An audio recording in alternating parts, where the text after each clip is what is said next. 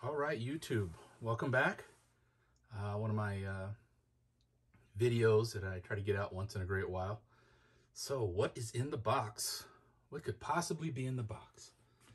If you have difficulty reading upside down, then you know what this box is. All right, let's go ahead and open it up. Let's not beat around the bush. All right, this is something that I've been wanting to do and pick up here lately. I have a pistol in this caliber, but it's a commander size, 1911. A little too heavy to carry around even for a commander size, you know, unless you want to wear suspenders. But I needed something a little bit more modern in the caliber that I have plenty of. So I went out and I found this. This is an arms list purchase. I'd been watching it for about, believe it or not, 4 months.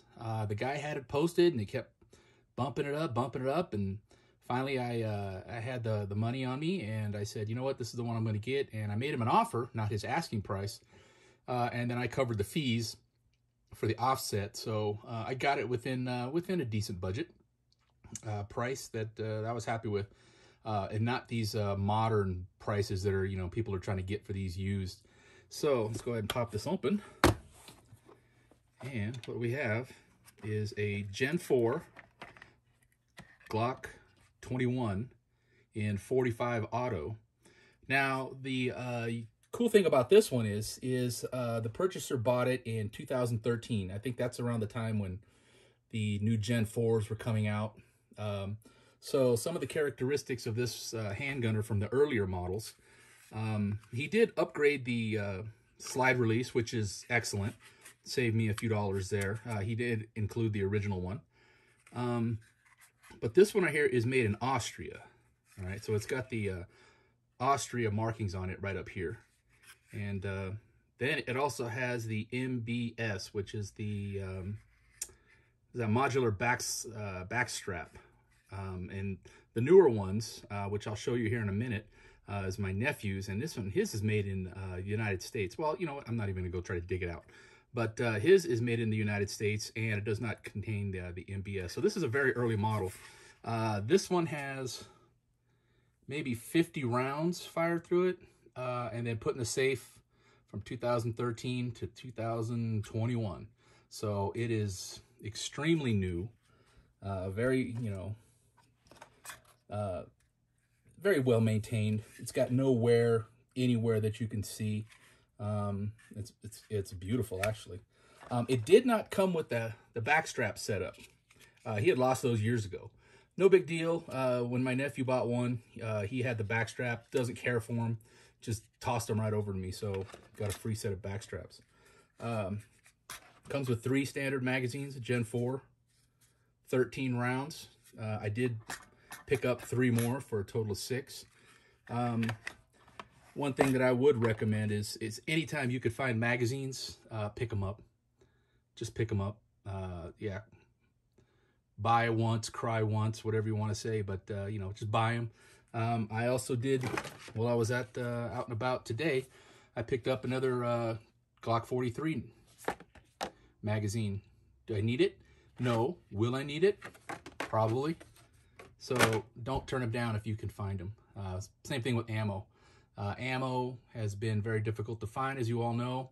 I think the stores that I frequent, 2-box, you know, limit. So yesterday I picked up 2 boxes of Mosin 54R rimmed, because I didn't want to waste it on 2 boxes of 22. I got plenty of 22, and I would love to always have more Mosin ammo, you know, because that's going to be the assault rifle of the future. Anyways, so let's get back to the Glock 45. Or the Glock 21 in 45. Like I said, it's got standard sights, nothing fancy. I don't plan to upgrade them. Magazines, of course, you see that.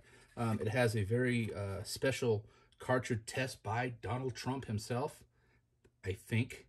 I'm not gonna guarantee it, but that's what I say it looks like. We won't go there. Another thing that I did pick up, once again, another Amazon purchase. Let me go ahead and open this up. It's a Fabus paddle holster for the Glock 21. This particular model, I believe, cost me $22, $23. Wasn't very expensive. You know, Amazon, you find some good deals on there. So let's go ahead and open her up off camera. And I do like Fabus holsters. I just like them for the simplicity. They got the good, you know, non-slide, you know, grip in the back. They catch your belt up to, I believe, about a 2 1/4, 2-inch belt. Yeah, so you know, any type of belt that you have, it'll work perfect on. Let's go ahead and see the fit. You know, perfect. It fits just like a Fabus holster would. And these are great for, you know, when you're out and about and you know, have to take them off for whatever reason, you know, going to a post office. You know, these could slide off with a little bit of work.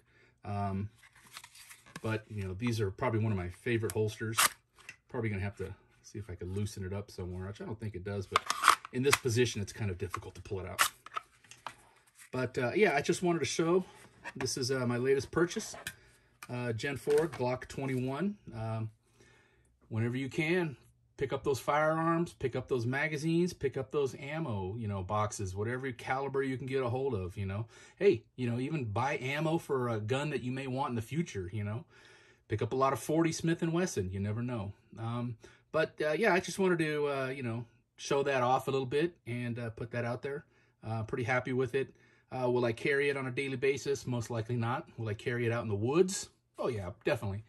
You know, the Lord's caliber, you know, 45 auto, you know, all that knockdown power and, you know, stopping power and all that other good stuff, you know, people want to talk about it. But, you know, 45, I had plenty of it. I only had one firearm for it.